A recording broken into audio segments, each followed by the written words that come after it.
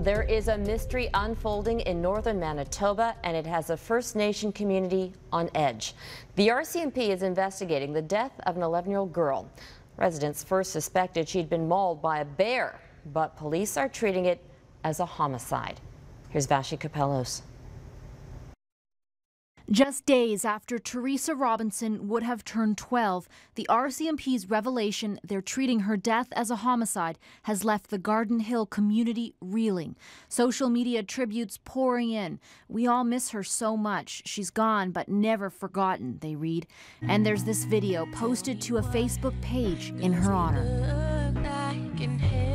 There's also fear that a killer is on the loose in the remote fly-in community more than 500 kilometers north of Winnipeg. "I hope they get this monster that did this," one Facebook post reads. When asked if there are any suspects, the RCMP would only say no arrests have been made. Robinson disappeared from a birthday party back on May 5th. A local search didn't start until days after that. Remains were eventually found last Monday. The RCMP was only then called in. RCMP say they haven't positively identified the body, but believe it's Robinson. You know, this is a very difficult investigation involving that of a child, and we are doing everything we can.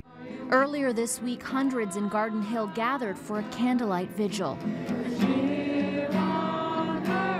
Probably a group of 10, 15 little girls about around the same age at 10, 11, 12, hugging each other, and they were crying. And it was sad to see. They were sad to see their friend go. At the time, community members suspected Robinson had been mauled by a bear. But the RCMP says while her remains were disturbed by animals, there is no evidence to suggest that animals played a role in her death. This isn't the first time Garden Hill is dealing with a tragedy. The First Nation is home to Rennell Harper. In November, Harper was badly beaten and left to die near a river in Winnipeg. She survived, though her recovery has been difficult. Meantime, the RCMP's investigation into Robinson's death continues. A number of different police detachments are involved in that investigation. Many questions remain. Chief among them, why did it take so long to call the RCMP in, and who could have done this?